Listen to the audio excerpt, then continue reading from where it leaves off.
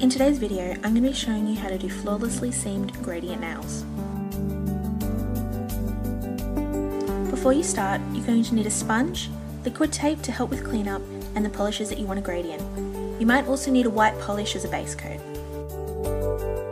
To start the gradient, you're going to need a dry base of white nail polish, or if you're doing your gradient using two colours of the same shade or two similar shades, you can use the lightest colour as a base to help with cleanup afterwards. However, white polish does make the colours pop a lot more once they've been sponged on. If you're using a white base, you're going to need to clean up the edges of the white before you start sponging. When you start cleaning up the messy gradient later, you don't want the white showing through on the edges of the nail polish. It's not a huge deal, but if you want a flawless gradient, you don't want that happening. Once your base is dry, take the makeup sponge that you're going to use and make sure you remove all the dust and hair on it with a piece of tape before you start sponging. You don't want the dust transferring to your nail, and if you just clean the side that you were using, dust or hairs from the other sides of the sponge may transfer to the stamping side later on, so you want the sponge to be totally dust free.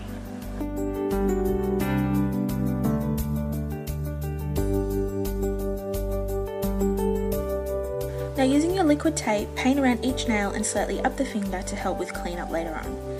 One thick coat or two thinner coats work the best and peel off the easiest. To speed up drying time, hold your hands in front of a fan. Doing that reduces my drying time to about 30 seconds. If you don't have liquid tape, you can use regular tape on your fingers to help keep them clean, or watch my tutorial on how to make your own liquid tape here.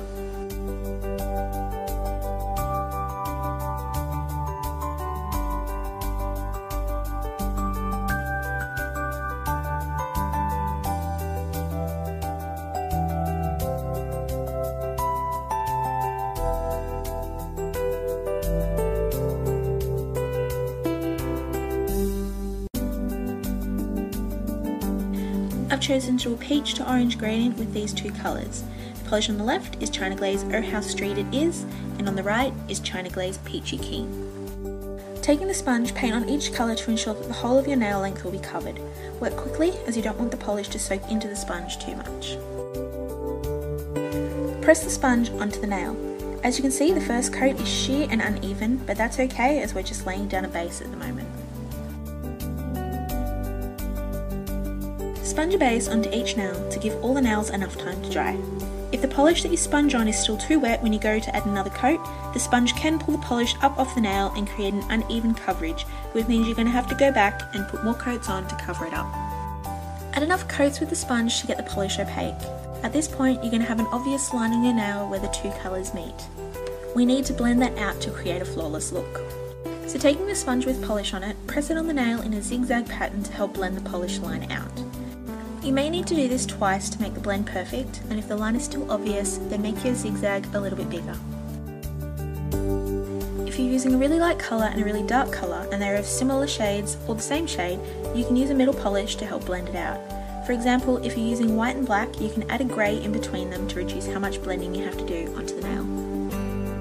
You can see now the seam between the two colours has been blended out perfectly.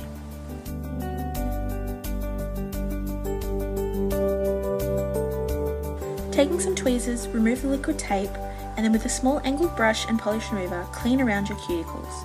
Now, if you didn't clean up the white polish beforehand, it will now show through at this point. That's why it's really important to clean it up before you start sponging.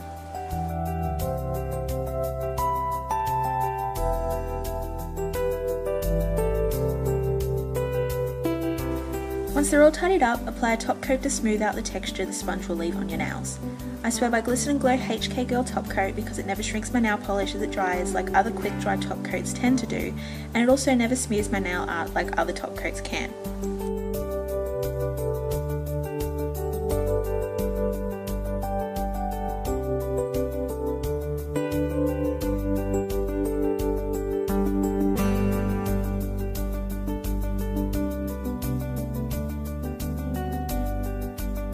And this is the final result, a flawlessly seamed gradient. I hope you enjoyed my tutorial on how to do a perfect gradient on your nails, and if you try this technique, I'd love to see them on Instagram or Facebook. All of my social media accounts are linked in the description box below, and if you like this video then please subscribe or give it a like with a thumbs up.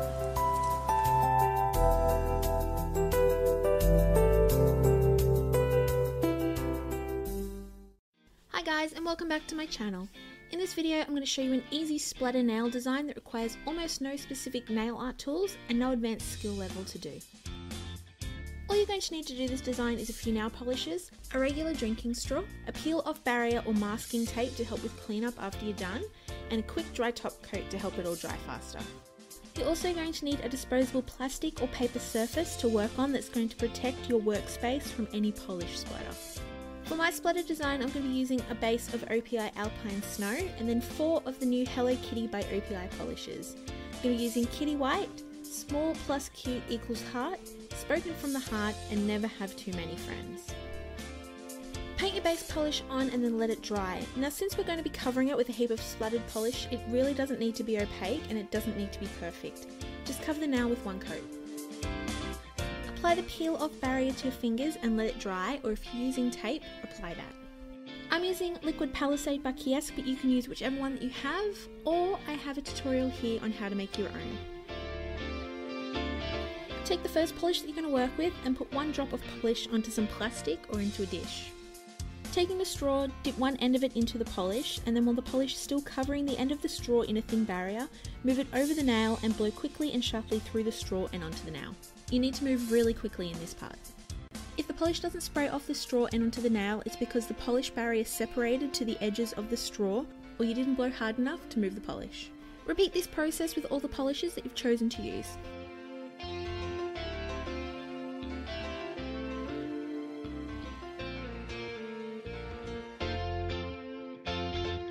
Remove the barrier or the tape, and then with a small angled brush clean any polish off your cuticles and fingers that may be left, keeping in mind that this is a very messy design.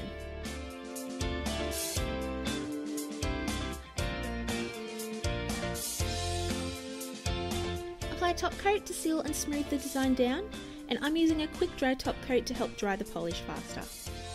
And that's it, the end result is an edgy look that's really simple to do but looks really complicated. I hope you guys liked this tutorial, and if you did, then please give it a thumbs up down below and don't forget to subscribe for more videos.